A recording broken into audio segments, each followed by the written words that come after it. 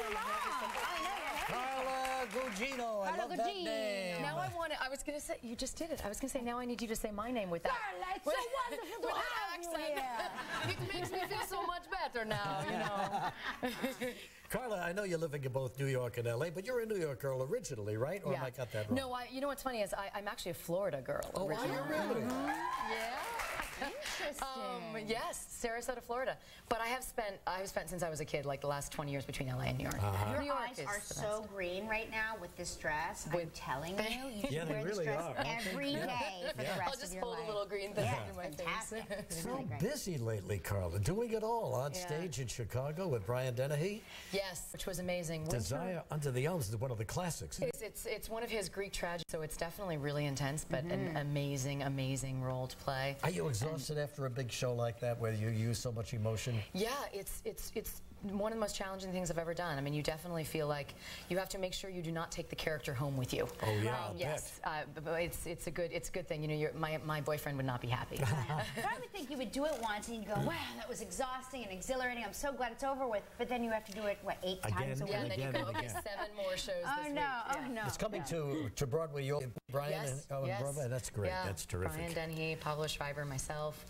It's kind of an amazing play. Robert Falls, who directed it, is phenomenal, and did Long Day's Journey into Night with Vanessa Redgrave and Brian, and also Death of a Salesman. So, And I'm thinking about doing a theater in the winter in Chicago. it was truly, I mean, being a Florida girl and then spending a lot of, and New York is great. I mean, New York, it's cold today, but it's not that bad. No. Literally, I was walking to the theater and it was 12 below. And the wind is chill. blowing. This is not human. People are not supposed to live in this. I know, it's tough. You know, and the whole play is about people being tough, and I was like, well, I guess I'm getting into character because somehow I'm like, this much of me is showing, and I'm still cold. It's filming Entourage out in Hollywood, is it? No. You noticed that Carla played Jeremy Piven's rival? Yes, yes. One of the agents in the show? She goes toe-to-toe with Ari, which is a rare thing. And Doug Ellen, the creator of the show, is amazing. It was just like, I need someone who can be as strong as he is, but in a totally different way, and from a female perspective. So it was really fun. You held your own, I'll tell you. Those shout-outs both of you had. Are they going to do the next series soon, or? Yeah, they actually start filming very soon, like within a week or so. Now, how do you fit this into your schedule? You're on Watchmen. You've got this play going on, and the TV show. And Race to Witch Mountain as well. That's right. That's oh a my big God. Yeah. We've got him coming on, don't we? Are you old enough to remember Return to Witch Mountain? Yes. Do you remember that? I loved. That was such a big movie. And Escape from Witch Mountain too. Escape from Witch Mountain. Yes, that's right. Yeah, there were the two. I owned the video, so when when they asked me to do this, I was so excited. Yeah, it's been a crazy time in a great way. But I mean, how does an actress fit all these things in her schedule? And do you have to give up something when you're involved with something else? Your life. Like you got this show on Broadway, you're going to be there every night. Yeah, no, it's you know, I mean, as an actor and I've been doing this for so long that it is really about taking the opportunities when you get them. Absolutely. And I've been so fortunate in the last couple of years to be able to do so many great things. Good for you. When we come back, we'll take a look at Watchmen. Okay, right back in a moment. Friday on Live from the Sweet Life on Deck, acting twins Dylan and Cole Sprouse.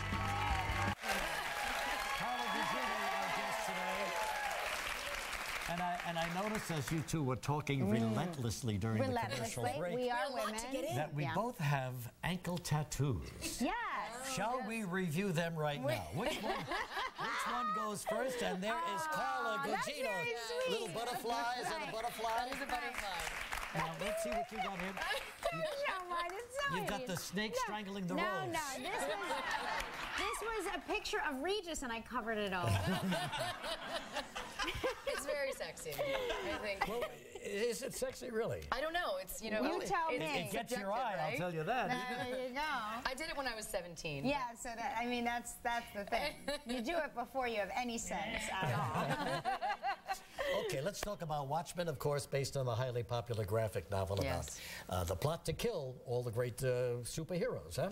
It's definitely the deconstruction of a superhero movie. And I think all the superhero movies that we have had up till now have prepared people for Watchmen. I don't think this movie actually could have, it was written in the 80s, Yep. and I think the fact that they waited this long to make it, which was just because of a series of instances, which all of the cast members are very glad they waited this long, but also it really is, it's the right time for it. So you went, of course, to the big comic party they have down there in San Diego.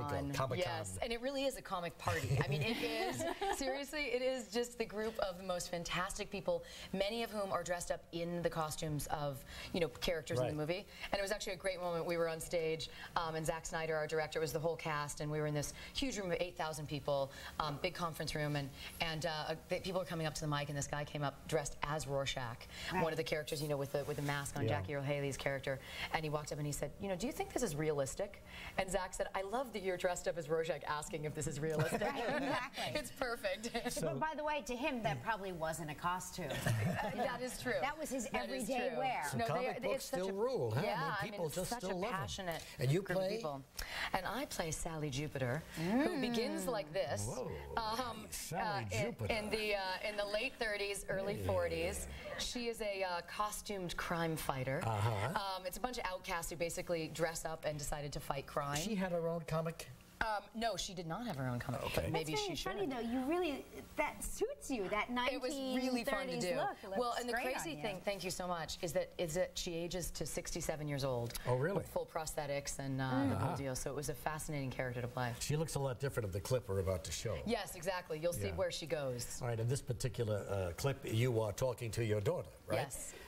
About the past with your daughter, who played by Malin Ackerman. Malin Ackerman. Yeah, Take a who's look fantastic. at Watchmen. Why do you always call me mother when you're mad? I know why you're here. I can still read, you know. Watchmen opens on Friday. The reviews are out today, and they're terrific reviews. It's an extraordinary film. Well, good luck to you. Thanks so much for coming on the show. Carla Gugino. Caroline May coming up next. We'll be right back.